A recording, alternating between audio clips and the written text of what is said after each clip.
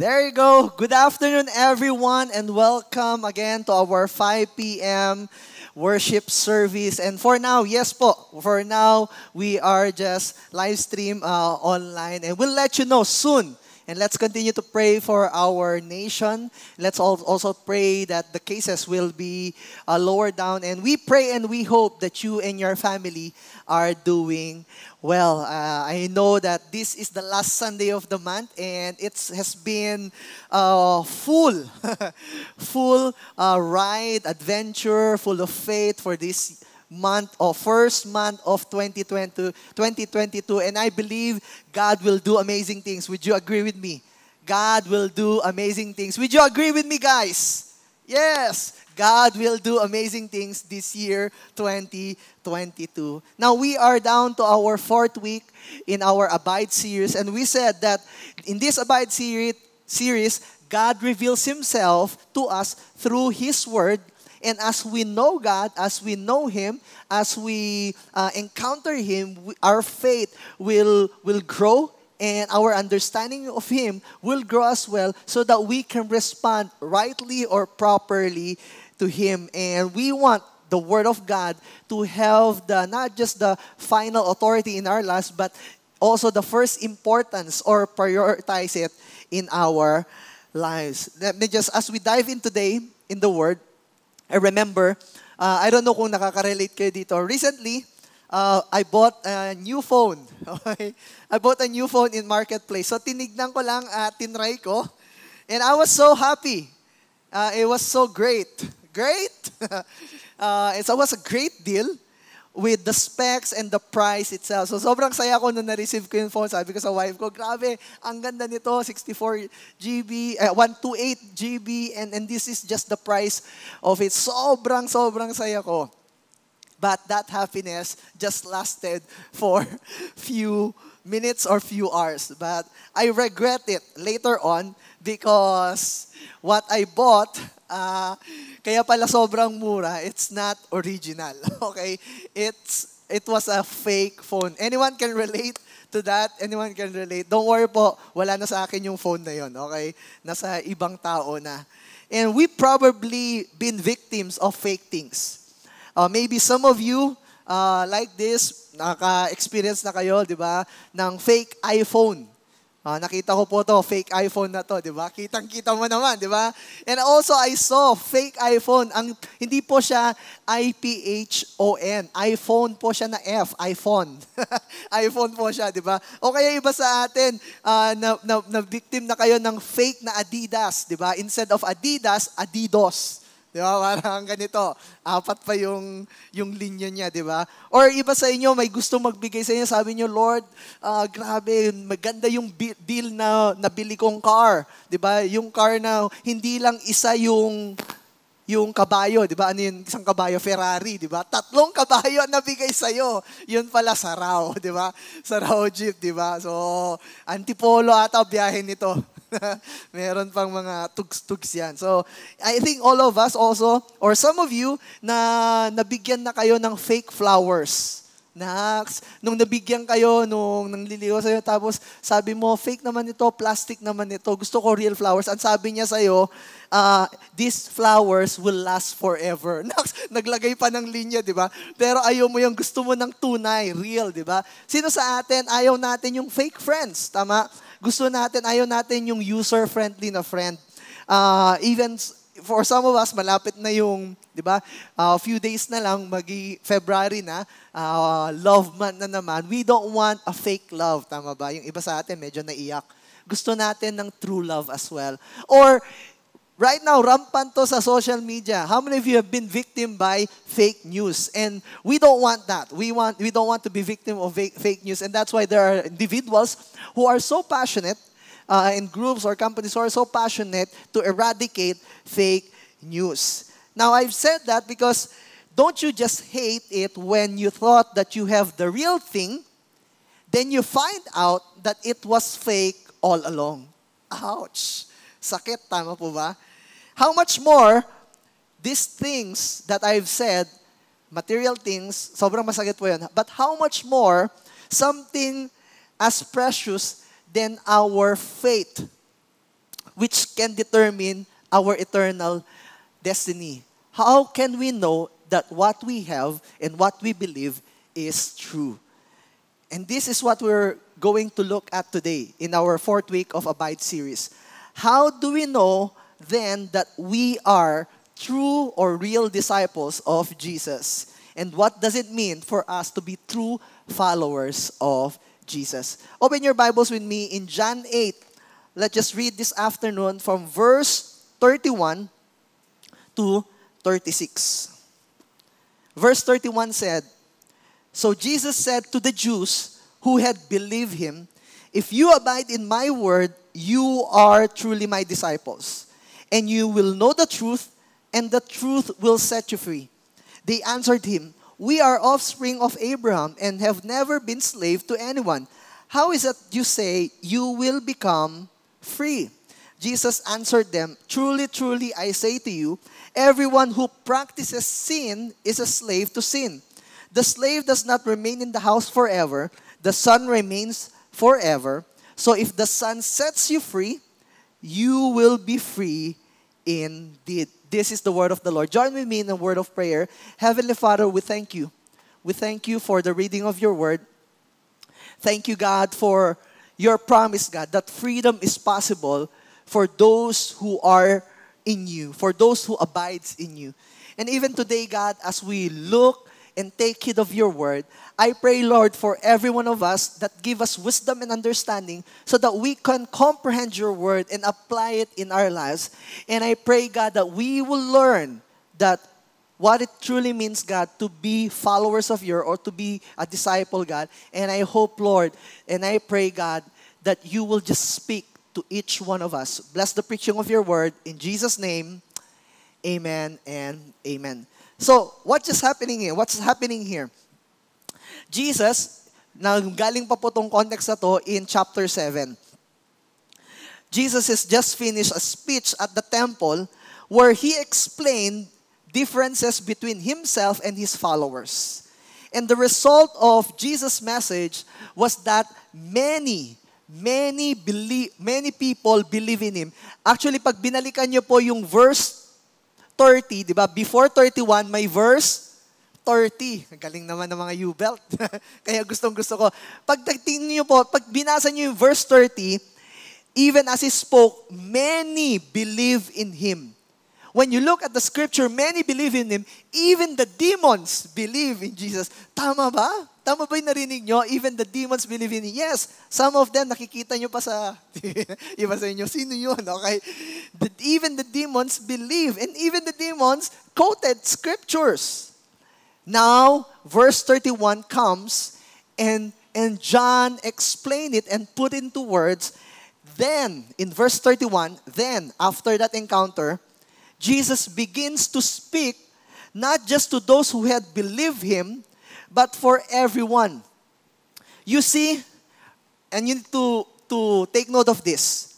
This shows us that abiding in God's word, listen to this, abiding in God's word will not save us. Kasi when we abide in God's word, it's still a works mentality. Works don't save us. We're saved by grace through faith. Abiding in God's word tells us not just something, but it points us to someone. We are saved by grace through faith. So this verse that tells us that if you abide in my word, it shows us and it tells us that those who abide in his word are the real disciples of Jesus. We'll go back later doon. Okay, I'm getting ahead of myself. When you look at the scripture, the word Christian and disciples, there's a disparity. Okay? Now, when you look at the word Christian, it just mentioned 3 times in the scripture. The word disciple in the Bible mentioned 286 times. What does it mean for us? Jesus is not interested in gathering large crowds. He wants disciples. He is not just interested to people, oh, ang daming views, ang daming online attendees. He is not just after us going to church, attending church online, attending live stream. He is not just after crowds. He wants disciple. And I know some of you, you just stumbled upon this FB live stream, and thank God, I know and I believe God has a word for you. So wag po kayong umalis, okay? But He wants not just for us to be spectators, He wants disciples. And how can we know? What disciples, when you talk about disciples, these are not Christians on a Sunday. Not just Bible readers or cool Christians. What's up, brother? Okay? Hindi lang po yung Christian sa social media. Tama po ba? Hindi lang po yun yung gusto. Jesus is after real disciples. And how can we know who are the real disciples of Jesus? How can we know them? And one of the marks of a true disciple is this: someone who abides in the Word. Someone who abides in God's Word. So, the first that we need to understand, abiding in God's Word serves as a proof that we are true disciples of Jesus. In verse 31, Jesus said, if you abide, if it's a conditional, and if means anyone, not just the rich, not just the poor, whether you're rich or poor, whether you're young and old, whether this is your first time, or you've been here attending with us many years now, if anyone abide in my word, you are truly my disciples. The word abide, we studied it. The word abide means to stay, remain, hold on, to continue. And the Greek word of this is meno. Di ba? Meno. Ang ibig sabihin po niyan, yung meno na yan, to continue in an activity or state, to continue, to remain in, to keep on. For example na lang, may kakilala ba kayo? Itag nyo nga yung pinakamasipag yung hindi nyo kaklase, pero pinakamasipag yung kaibigan na estudyante. Na sobrang nagsusunog na ng kilay. Every time. Na kahit nung sinabi online break, semester, hindi, mag-aaral pa rin ako. Nice! Yung hindi nag-stop in learning, di ba? Tatag ko sana si Hannah dito eh. Okay, sobrang grabe mag-aral at mag-aral. Pwede nyo bang itag yung mga kaibigan nyo nagwo-work sa Makati, sa Fort, minsan kahit vacation, di ba? Shout out sa mga sobrang sipag dyan. Sobrang sipag magtrabaho, di ba? Pwede ko bang itag yung wife ko? Mahal ko yan yung wife ko. Okay? Meron nyo ba sobrang itag nyo? Or maybe your parents na sobrang hardworking. They even pagod na sila. They continue. They keep on doing what they do. Or pwede nyo itag. Yung kaibigan yung, yung kaibigan yung hirap na manligaw pero hindi pa rin sumusuko. Yon. Pwede ko bang itag? Pwede nang itag. Okay? Now, it means that they continue, they remain, they persist. There's the word perseverance as well. In NIV, I love the translation when Jesus said, that word remain, it was translated also from the word hold on. And it says that to the Jews who had believed Him, these are not just people bystanders, okay? These are people who believe and say, Lord, grabe, ang galing nung ginawa mo. They believe who Jesus was. But Jesus said to them, if you hold on to my teaching, you are my truly disciples, or you are my real disciples. Hold on to His teaching. In September 1987, there was a pilot named Henry Dempsey and his co-pilot, Paul Boucher. They were flying a 15-seater commuter plane from Maine to Boston. In the middle of the flight, they heard a strange noise in the back of the plane. So, sinabi nung pilot, may nakita siya, sabi nung pilot, I'll go the back and see what's the problem. And sabi niya sa co-pilot niya, take charge of the plane. So, Henry Dempsey got up from his seat, pilot seat, and he tried to figure out what's happening and what's the problem was. And he pushed on the door, kasi hindi maayos yung pagkasarado ng pinto, he pushed and he tried to push on the door at the back of the plane, and then on his attempt to try to push on the door, the airplane hits a turbulence. So nagkaroon po ng rattling sa plane that leads for the plane door, yung back door niya, nag-open. And in the co-pilot's radar, may nakita po siyang nagbi-blink. May nakikita niya ng blink. And then bukas po yung likod nila. So, the co-pilot don't know what happened to his pilot, captain niya. So he started to give mayday and started to have an emergency landing. And he said, I don't know what happened to my pilot, si Henry Dempsey, and they started to find a rescue mission kasi pwedeng nasa in the middle of the ocean siya at doon nahulog siya. On their way to Portland, doon sila nag-emergency landing, may nakita sila, medyo malayo pa, may nakita silang parang merong hugis ng tao. Alam, kung napanood nyo wala akong picture nito, yung Mission Impossible, yung Mission Impossible na, 4 na ata yun, yung protocol, something like that. Yung nasa likod siya at yung talagang nakakapit siya, may nakita silang parang tao. Superman? No. Parang tao, may nandun sa likod. And eventually, nakita nila, it was Henry Dempsey. Nung pag-suck out nung hangin, natanggal yung door ng plane, back door ng plane, nakahawak siya dun sa dulo ng plane. Alam mo, pwede ko bang gawin? Yun, nakaganon, oh. Ang plane niya. Wow! And hawak-hawak na yung mga kapatid, holding on to it, and could you imagine? 200 miles per hour in a 4,000 feet altitude. Gaano ka? Bilis yon? Mabilis. Iba sa'yo mag-compute mo. Sobrang bilis nun. 200 miles per hour. And he was semi-conscious paglabag ng plane.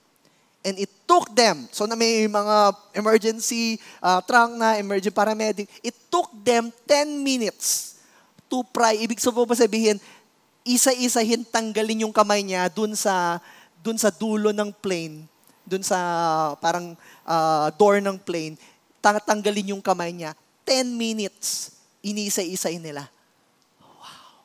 And eventually, the press was there. They talked to him. After he gained consciousness, an interview, and a reporter asked him, why is that you're holding on to that? You're holding on to that. And eventually, he said, it's a matter of life and death. I knew if I lose my grip, I can be gone. I can die. It is a matter of life and death. When Jesus said, hold on to the scripture, the word of God is a matter of life and death. And I hope that that will bring us how we hold on, how we remain to the word of God. As disciples, when it comes to the word of God, it is a matter of life and death. Even if we hold on, we abide, we stay, we remain in God's word no matter what. Even if it's unpopular. If the popular in our culture says, cheating is good, okay lang yun, lying is good, but the word of God says we need to be people with integrity. When your classmates, when your office mates say, sexual impurity, immorality, okay lang yun. I think okay lang yun lahat. When the Word of God says, we keep ourselves pure and holy before Him.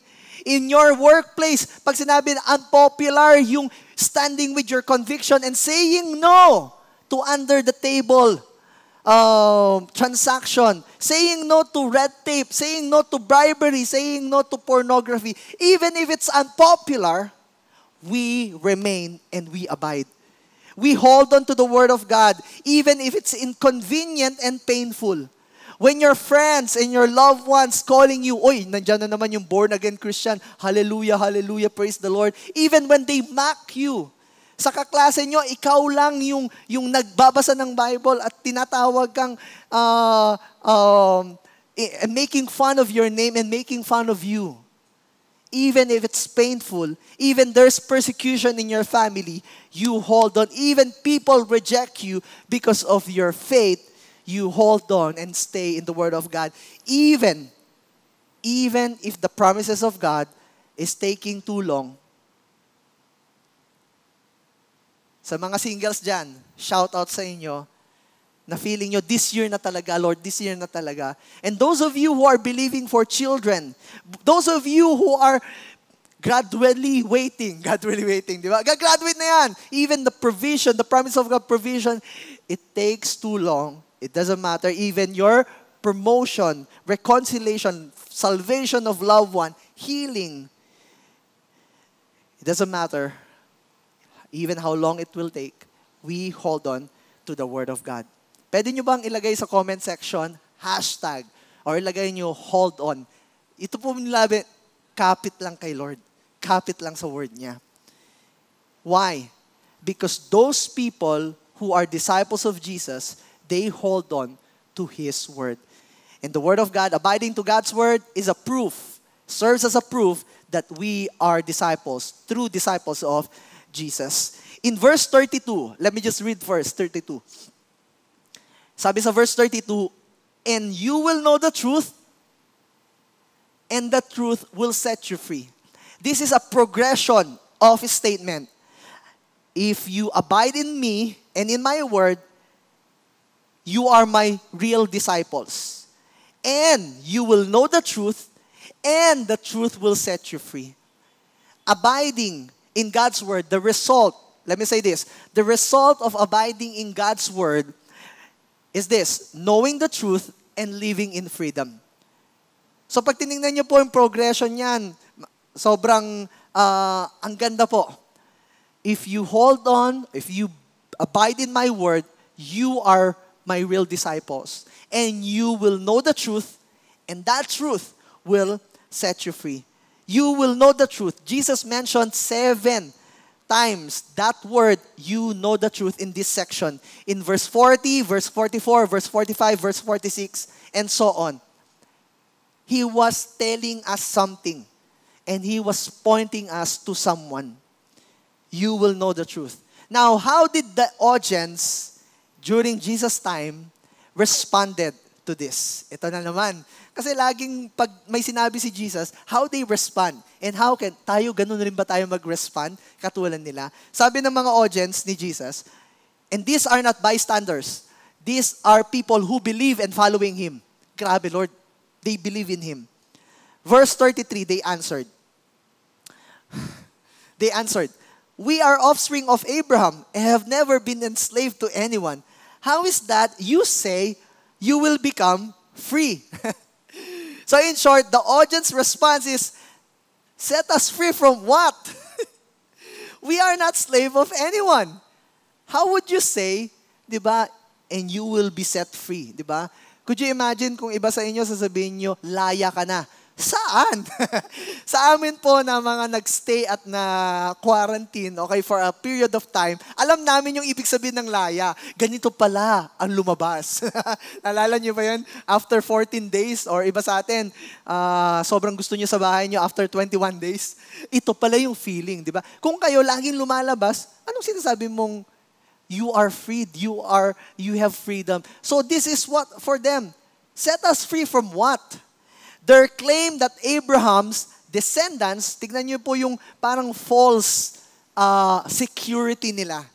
Their claim that they are Abraham's descendants and have never been in bondage was certainly false. Because if you look at the scripture, the Jews has been enslaved by 7 mighty nations. It was recorded in the Old Testament and it was recorded in the book of Judges.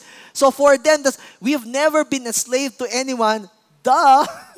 May 7 nation nga nag-conquer sa inyo at nag-dominate sa inyo. The 10 northern tribes had been carried away. They were captive by Assyria.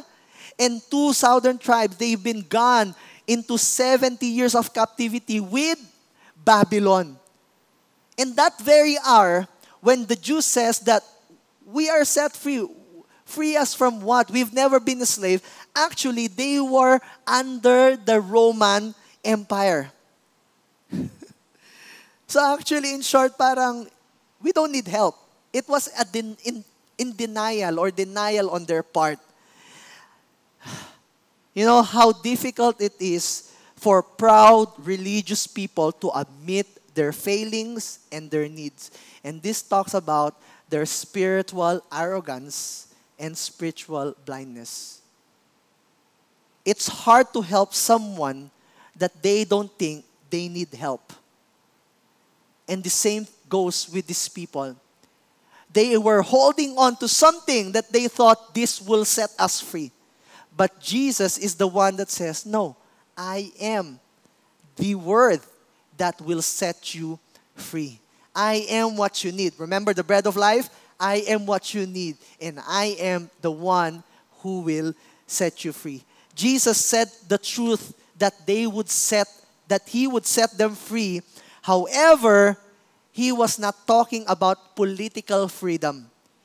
Because for them, they answered was a political freedom. Set us free from what? Wala naman, we're not slave to anything. We're not slave to anyone. That's why I don't need to explain. Let the Word of God explain. Jesus explained it. Ang ganda nung pagka-explain ni Jesus. Jesus provides the best explanation for His own statement. And that is in verse 34. He said, verse 34, truly, truly, I say to you, everyone who practices sin is a slave to sin. So being a slave to sin is the ultimate bondage of man. The freedom that Jesus offers is a spiritual freedom from the bondage of sin. This is to release us from the lifestyle of habitual lawlessness. It's not just a sin, a one-time sin, but it's a continuous pattern of sin. It is a habitual sin that they're living in that they thought and they cannot see it because they are spiritually blind and they are spiritually arrogant.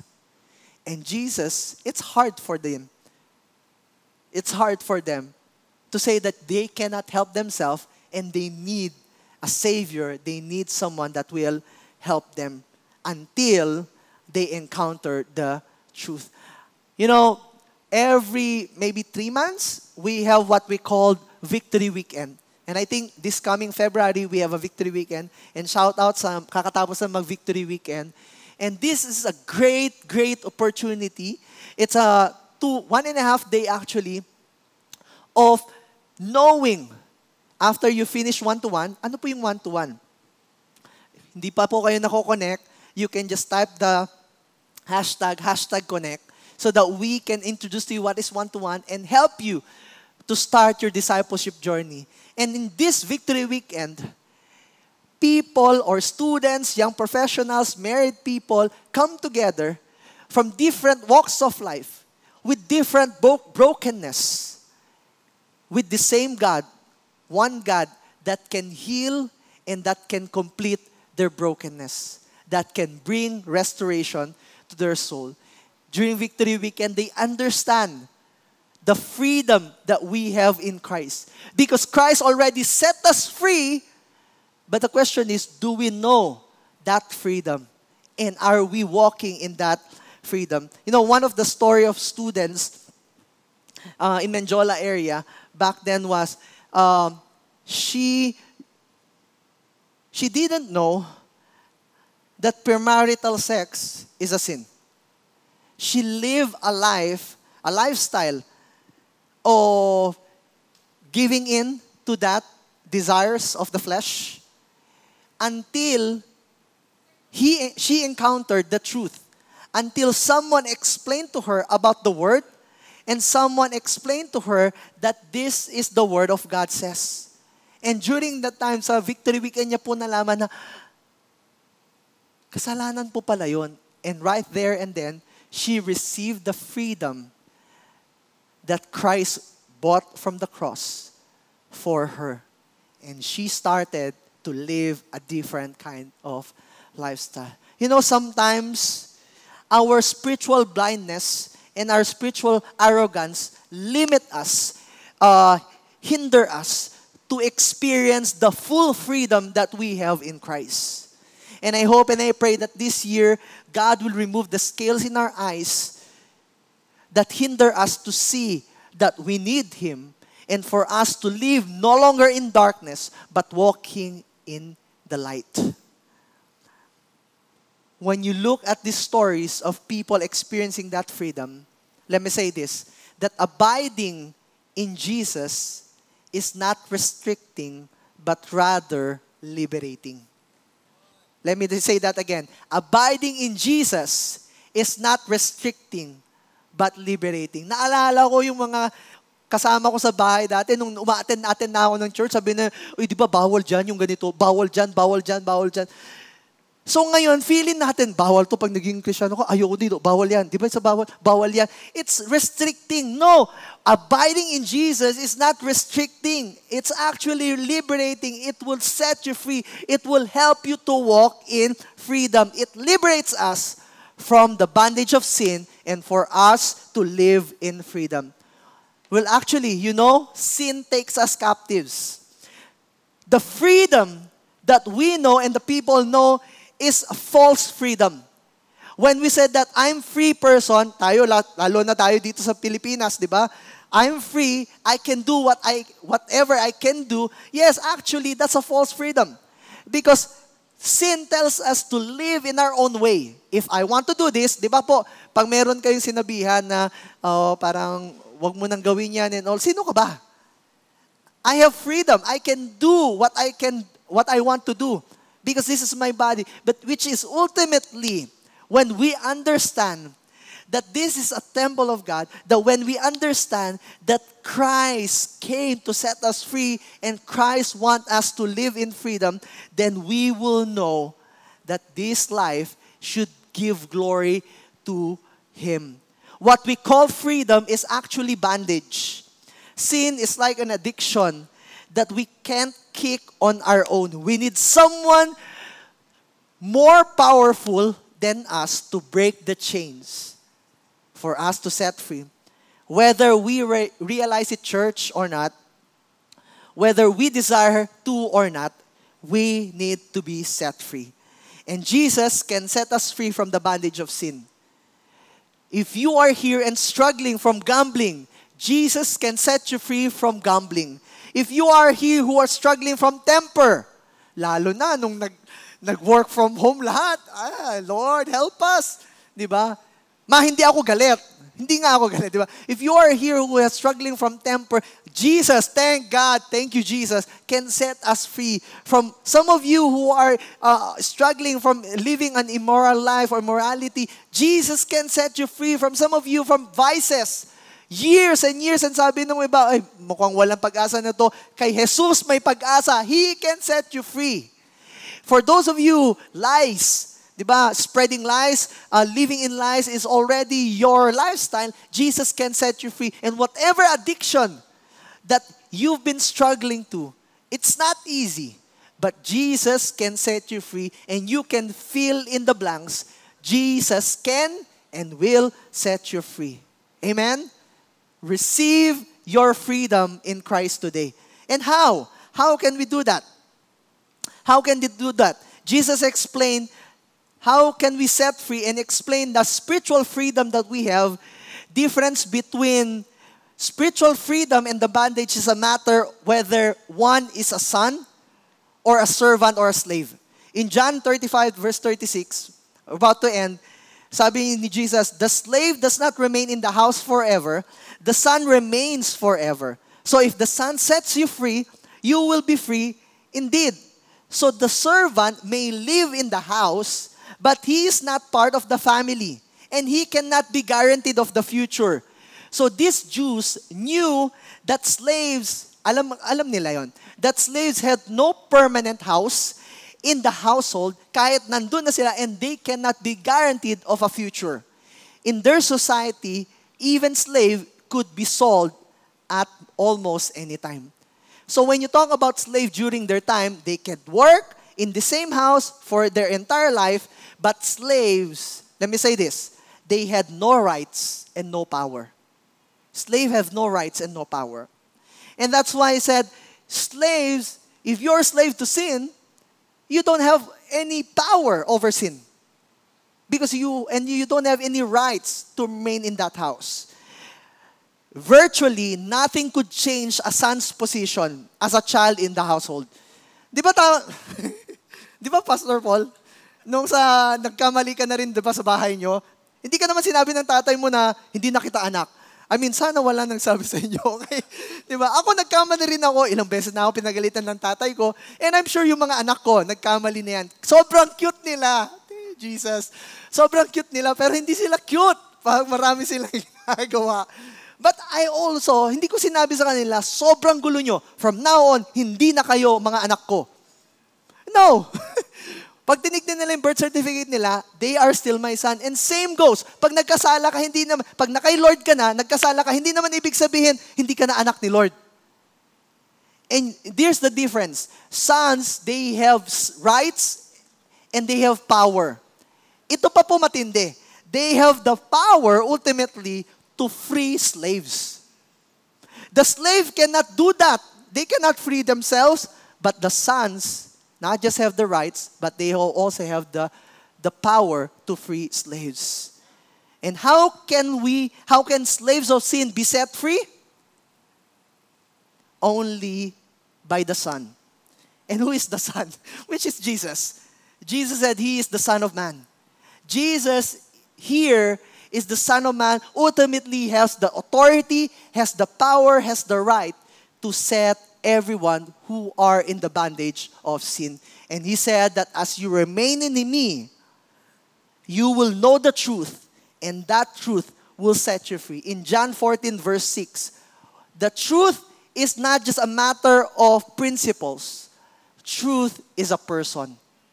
And that is our Lord Jesus. In John 14, verse 6 says, I am the way, the truth, and the life. He is the personified truth. As we abide in Jesus, as we remain in Jesus, know His Word, know the truth, have a relationship with the truth, and take that journey of discipleship, every bondage that we are in, ultimately, we will be set free. It's not an overnight thing. But as long as you stay with Jesus, you will be set free.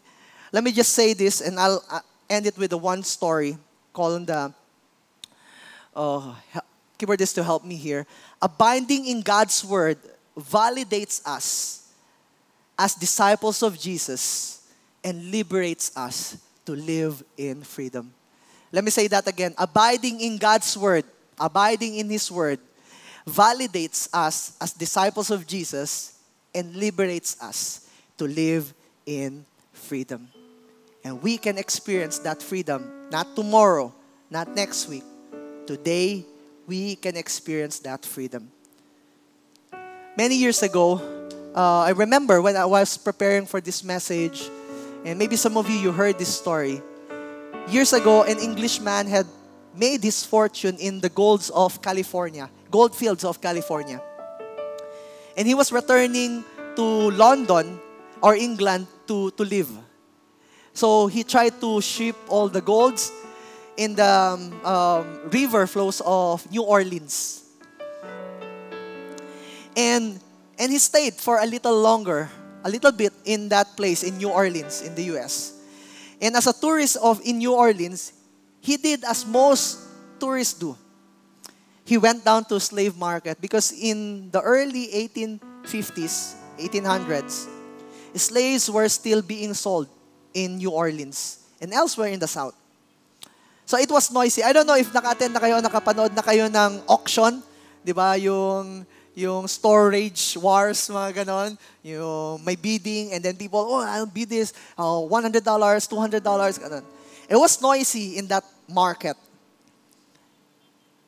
And there, he witnessed a young black woman was brought to that place and then stand on the podium, and the auctioneer asked, how much will you bid to get this woman?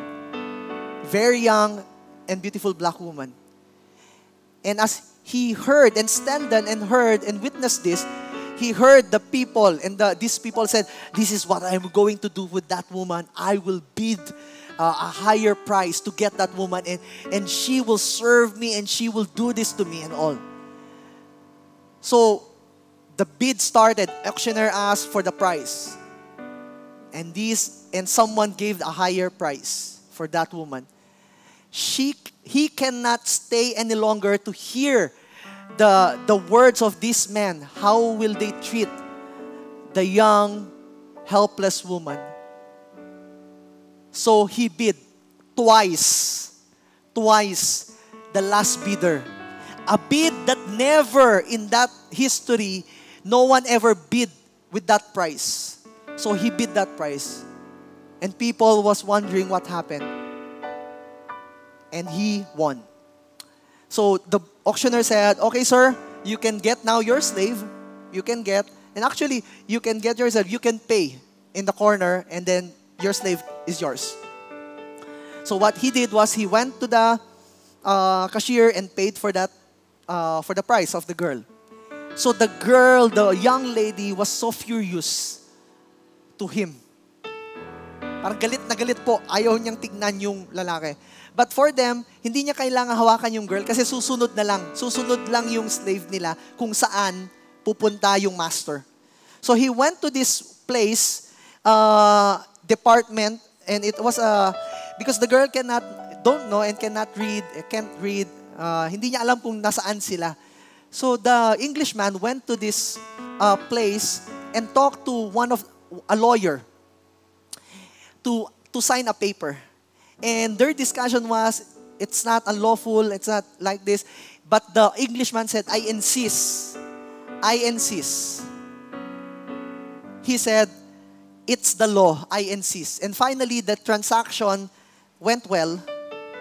And then, that person in that parang lawyer, attorney's office, gave a paper to this Englishman. So he got the paper, Englishman, and gave to the slave girl. And he said, here, take these papers. And he said, I bought you to make you free. As long as you have these papers in your possession, no man can ever make you slave again. And the girl doesn't look that man. You are lying. You are like them. These people, you are. And the Englishman said, no, it's real. And when the woman saw the paper, she started crying and can't believe what she saw. Because that paper dictates and tells that she's no longer owned by any person. She is a free woman. No one can touch her as long as she has that paper. She can't believe. And her response was, she fell on her knees to this Englishman and started to kiss her toes and said, how? And she said this word, you bought me to make me free. I'll serve you forever. She understand not to serve her, ayaw niya to serve him. But when she understand the freedom that she has, I'll serve you forever.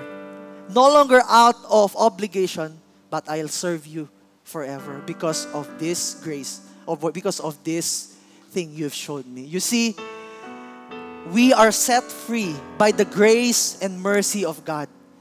When we say abide in Jesus all the days of life, we say that we continue to worship and serve Him until the day that we breathe our last breath here on earth. I pray and I hope that this year we will continue to serve Him, we will continue to abide Him, and hold on to His word. Amen. Bow your heads with me and close your eyes. Father, we thank you, Lord, for your word today. Thank you, God, for reminding us, Lord, that what we've seen in the past, how you set the adulterous woman free, how you set those people who are in bondage of sin, you can still do it, Lord, today. And Lord, I pray, God, first group of people, Lord, I pray, God, for those of us who are still in the bondage of sin, may you pull us, Lord, drowning, God, those of us who are drowning, God, in the sea of sin. Pull us, God. Help us, Lord. And I pray, Father, that you will give them the grace to say no to ungodliness. Give them the grace, God, to live in a upright and a holy life today. Give them the grace, God, when the temptation is in front of them to say no. Lord, help them, God. Anything, God, that hindering them to follow you, may you give them the strength, Lord. May they receive the freedom. Go ahead and receive the freedom. May you receive the freedom that we have, Lord, in you, Jesus. Thank you, God, because you set them free. We honor you, Lord, today. And for the rest of us, let's just pray. Lord, thank you, God, for this month. How you sustain us. Lord, give us the grace and strength to hold on to your word no matter what. Even if it's unpopular, even, God, if it's inconvenient and painful, and even as when your promises takes too long, God. Lord, we hold on to your word. Help us, God, to be people who abides in your word. We honor you, Lord, today. In Jesus' name, amen and amen and amen. Go ahead, clap your hands to the Lord for His goodness and His faithfulness. Let me speak, church, a word of prayer for us and benediction. Lord, we thank you, God, for how you showed yourself, God, to us this month. And even, Lord, as we face another month, Lord, of February, may the Lord bless you and keep you. And may the Lord shine His face upon you and give you peace. And may the Lord continue to lift up your countenance and continue to comfort you and give you peace. We honor you, Lord, today. Be blessed, church, and see you again next week. God bless everyone. See you guys next week.